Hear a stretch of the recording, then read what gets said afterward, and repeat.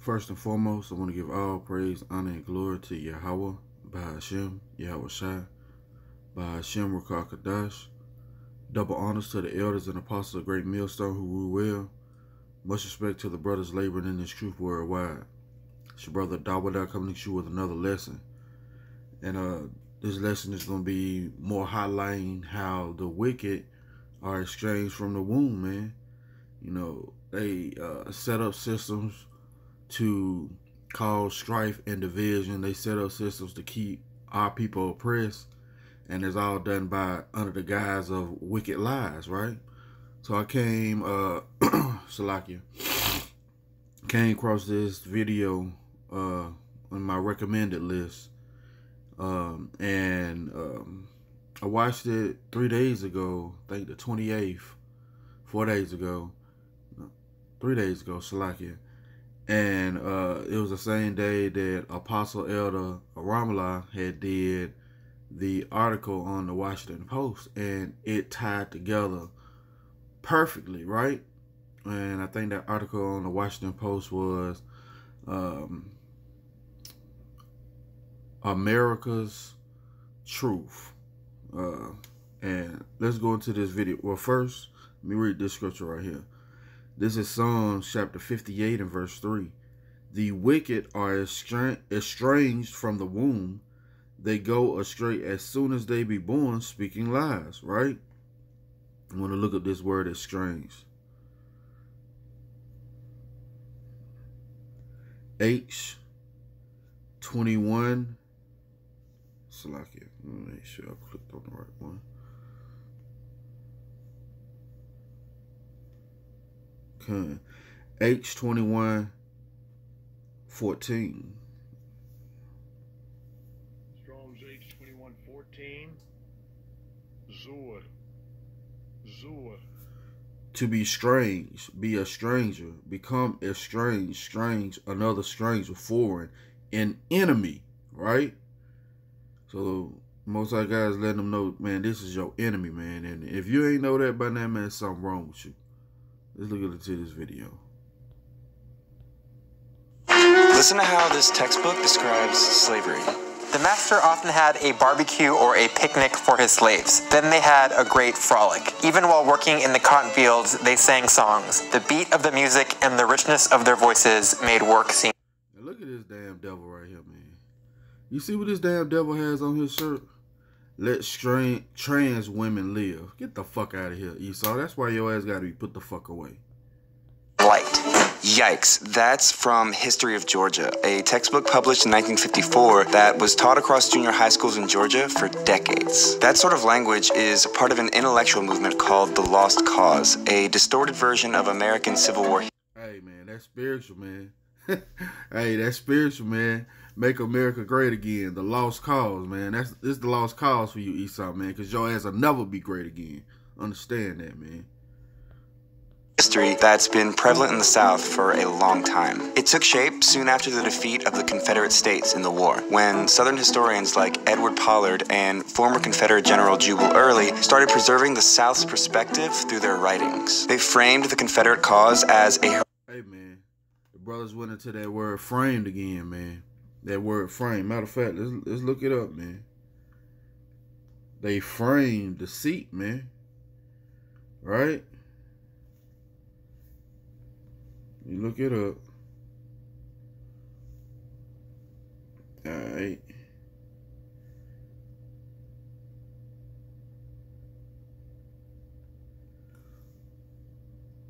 This is Isaiah. This is Isaiah 29:16. Surely your turning of things upside down shall be esteemed as the potter's clay. For shall the work say of him that made it, he made me not? Or shall the thing framed say of him that framed it, he had no understanding? That's what Esau saying of the Most High God, man. His turning it upside down. What that wicked ass dude had on his shirt, man. Damn, let trans women live. And the Most High God said, put them to death. Right? Let's go into this word frame, man. They frame deceit all the time, right? This is H3335. Strong's H3336. Shalaka 36. Yates said. It says form, framing, process, Shalaka purpose, framework, form, pottery, right? Man, purpose, imagination, device. So this is the device that these motherfucking devils came up with, right? And we gonna get to that article.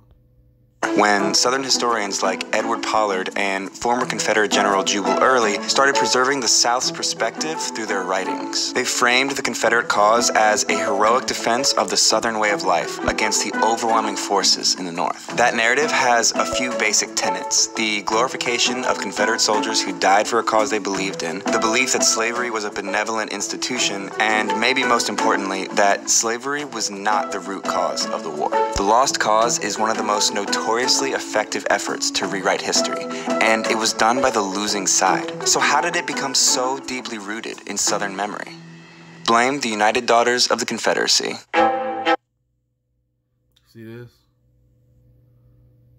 To rewrite history, and it was done by the losing side. So how did it become so deeply rooted in Southern memory? Blame the United Daughters. Now look at this now. I want you to see something, man. That old lady, them dumbass Jakes was helping, guess what?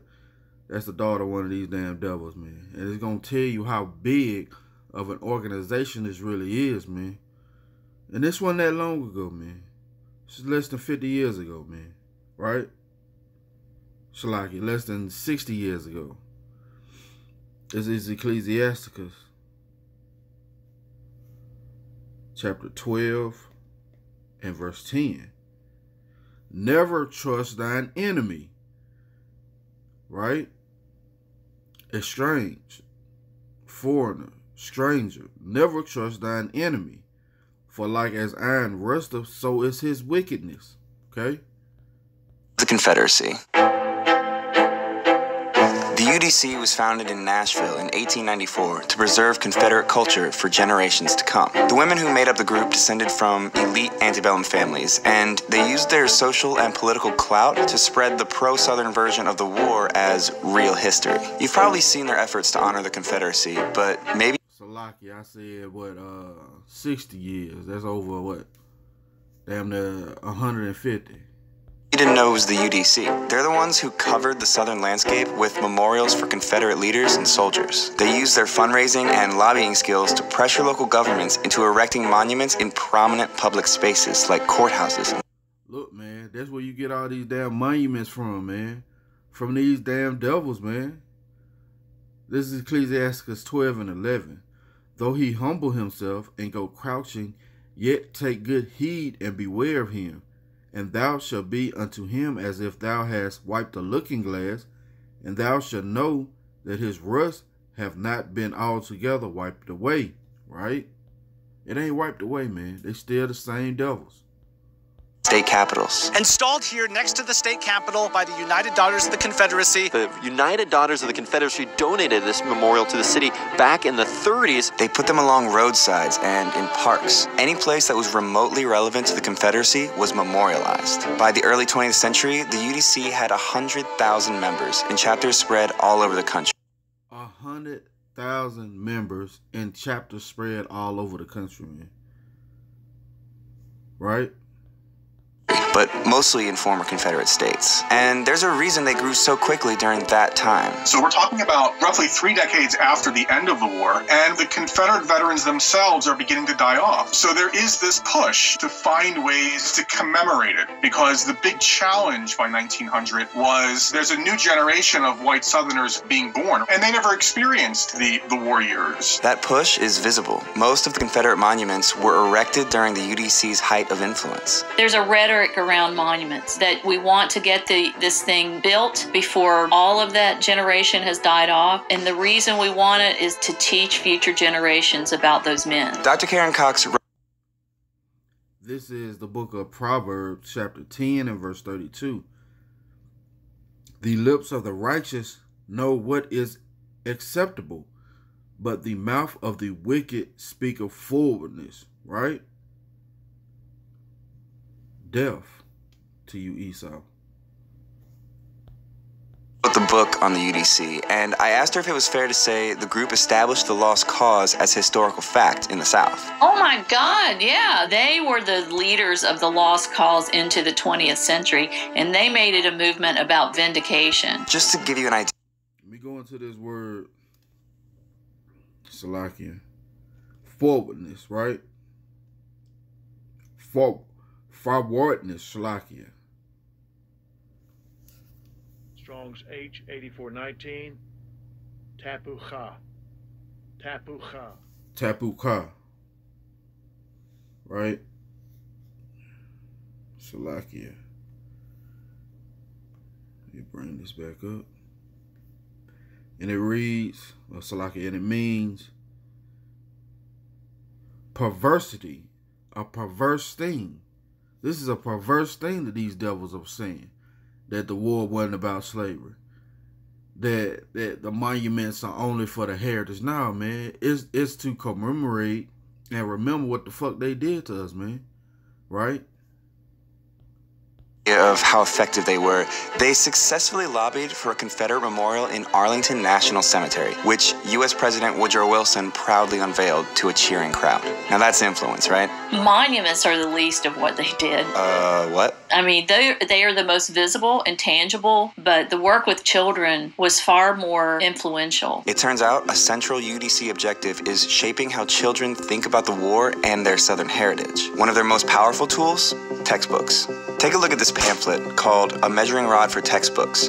It was written by the illustrious Southern historian Miss Mildred Rutherford, an educator, orator, and author of Southern history textbooks. She's also very pro-slavery. The pamphlet announced the formation of a textbook review committee featuring prominent Southerners like 5 former Confederate generals. This group was committed to spreading the truths of Confederate history, so they instructed school boards to reject any textbooks that did not accord full justice to the South. And they urged libraries to deface every full justice to the South. This is the book of Proverbs, chapter 19 and verse 28. An ungodly witness scorneth judgment, and the mouth of the wicked devoureth iniquity, right? Damn devils, man. We got your number now, though. All praise Yahweh by Shem shot. Book in their collection that didn't measure up by writing the words unjust to the South clearly on its cover. This pamphlet was shared widely with school boards throughout the South, and UDC-backed committees closely monitored history books to make sure Northern influence never reached classrooms. So the core language of an approved textbook aligned precisely with that. Look, man, this is why this was so prevalent, right? So if y'all brothers haven't seen this video, man, go to Apostle Aramla page, GMS info, doc channel 11, the shame of the Edomite nation, right? This is the article, which coincides perfectly with that damn video, man. It says, for generations, children have been spared the whole terrible reality about slavery's place in U.S. history. But some schools are beginning to strip away the deception and evasions, right? But how was that set up? It was set up by them damn Edomite women, man. It was set up by those devils, man. Right? Let me jump down. It says, think about this. 246 years slavery was legal in America. It wasn't made illegal until 154 years ago. Yeah, like I said, 150 years or so. Says the 26-year-old teacher told the 23 students sitting before him at Fort Dodge Middle School, and that's an army base, man. So what does that mean? It means slavery has been part of America much longer than it hasn't been a part of America, right? Let's go back to this video. Man, you devils gotta pay, man. of the lost cause. You know, stuff like, The Confederacy lost in the war between the states, but Georgia never forgot to honor her Confederate soldiers. History of Georgia was on the UDC's approved list. It was also written by E. Merton Coulter, a self-described Southern historian and historian-described white supremacist. Man, listen to this. This is 2nd Ezra chapter 6 and verse 27. For evil shall be put out, and deceit shall be quenched. As for faith, it shall flourish. Corruption shall be overcome, and the truth which hath been so long without fruit shall be declared, man. The truth is being declared by you devils, man. The Most High God is making your own tongue to fall upon yourself, man. Understand that how you educate, who wins the writing game, who wins the battle over history, ultimately wins the war. That's the big fight for the UDC. But their work with children went further than the classrooms. The UDC formed an auxiliary group called the Children of the Confederacy, which was designed to get kids born in former Confederate states to actively participate in their version of history. Listen, man. Your co-worker, all this thing has been passed down to them, man. Listen to this, man. Group leaders had kids recite call and response truths from something called the Confederate Catechism. Children up to the age of 18 would compete and be rewarded for memorizing long passages of lost cause rhetoric. So it would be like an after-school thing, like that was your club. You would go after school to the meeting of the Children of the Confederacy, and your leader might teach you songs of the South, like Dixie or other songs that were considered Southern patriotic songs. They would have them write essays, go visit the veterans, and learn this catechism. Children were also the centerpiece of their community's monument unveilings, like this living flag at the dedication of the Stonewall Jackson Monument in Richmond. Yes, those are school children. The UDC's efforts shaped the identities of children who grew up with the lost cause. They made history personal, and that made their story last longer. Generations of children learning that narrative in a variety of ways grow up to be, segregationists in the 50s and 60s, because that's been drilled into them since they were children. Listen, man. Listen, man. You don't think these devils had little devils, man? Matter of fact, let's get that. If the wicked are increased, it is increased for the sword.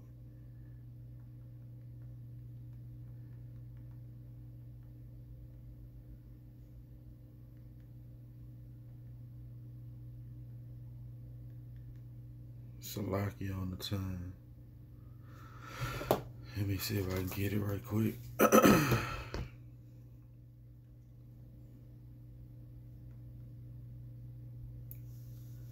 If the wicked increases, it's for the sword, KJV.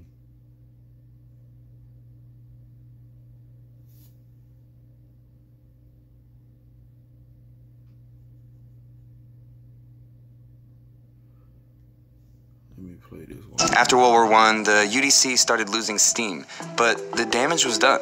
The monuments were in place, and the textbooks they wrote remained in Southern classrooms until the late 70s. And the women's group did it all without the right to vote. This is Proverbs. These damn devils, man. They ain't had babies and babies and babies and taught this damn lie. But the Most High God says this. This is Proverbs 29:16. When the wicked are multiplied, transgression increaseth, but the righteous shall see their fall. Right? Let me see. And exactly what I wanted.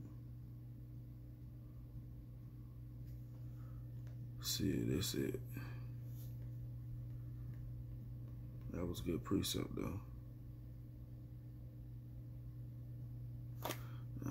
Or participate in politics. You can still get glimmers of this lost cause memory of the war from people who will always choose to see it through the personal. And I think the UDC, to a great extent, that was their goal. So the next time someone says the Confederate monuments are about remembering our history, just know that that's exactly what the United Daughters of the Confederacy wants you to think.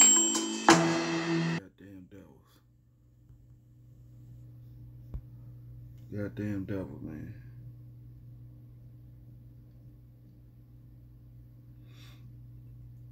You know what? If I find it, I'll put it in the description box. But I'm going to end it with this right here. It's the book of Job.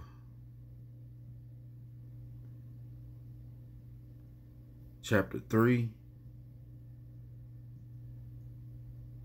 And verse 17.